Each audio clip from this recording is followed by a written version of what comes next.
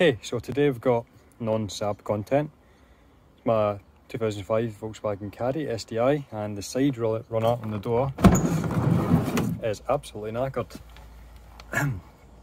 As you can see, I've actually got that was the old wheel that it runs on, but it's worn away and doesn't go back on.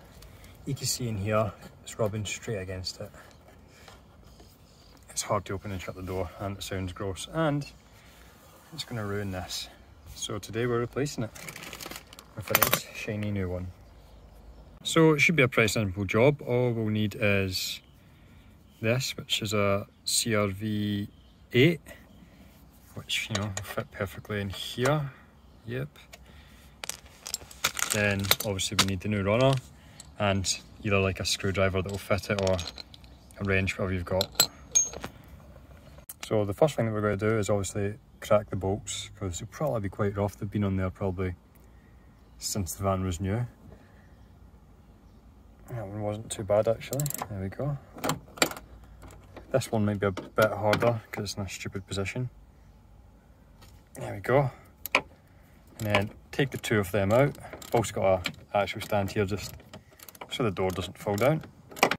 Once we've got both of them out, this just lifts straight off. So I'm going to lift it off just kind of a bit. I'll try and figure out where I can put this camera. But yeah, lift it out, and then this, the actual runner, will lift straight out. Getting the new one in, bit trickier than taking it out, obviously, because it's actually got the wheel and stuff. So as you can see, like, that's in. Oh, can you see? That's in now. And there is like the bit of gap under here, so it's not going to be touching against it. But it is quite tight in there. So I don't know if that might need, maybe even just wiggled about or something.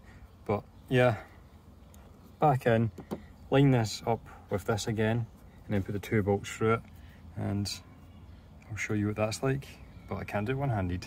Okay, that's it back in, both screws in and nice and tight. Everything holding together nicely. The door now does shut a lot better. You can literally hear the roll on it. It's a bit tight to the hand, but it's fine now that it's actually all attached. So yeah,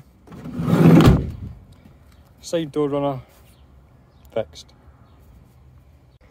Obviously this bit has been getting torn to pieces as well from not being, you know, on a roller, but painted up best as it can go.